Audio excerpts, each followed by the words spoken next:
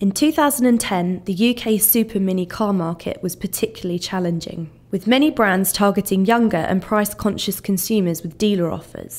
Fiat tasked us with driving sales of the Punto Evo at full price. They also wanted us to focus on Evo's innovative Blue and Me music system.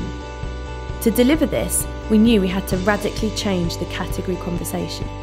We needed to turn our back on advertising and build a property that would genuinely entertain our audience. And we also needed to create excitement and anticipation for it, so our audience would discuss it and distribute it themselves.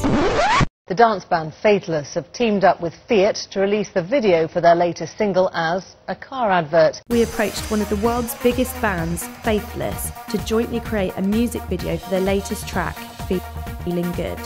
And accompanying this 3-minute music video was a Feeling Good edition of the Evo and Faithless web content.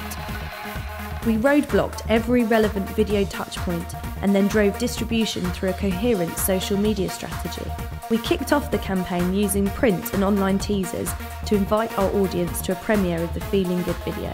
On Sunday, we took over an entire 3-minute break in our audience's most watched programme, Big Brother.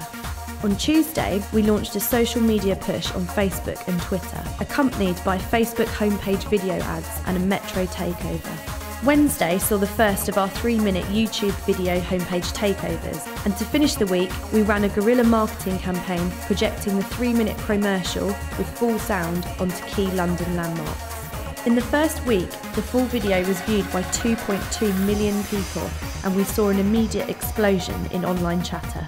14 million exposures to the campaign in the first week. 250,000 user-initiated video views on YouTube. 53,500 users clicked to play on YouTube homepage takeovers. Uplift in PPC traffic, which increased brochure requests by 200 in the first week. 240% increase in searches for Punto on Auto Trader Online. Punto also reached #1 in Super Mini search for, where they had been 5th the month before.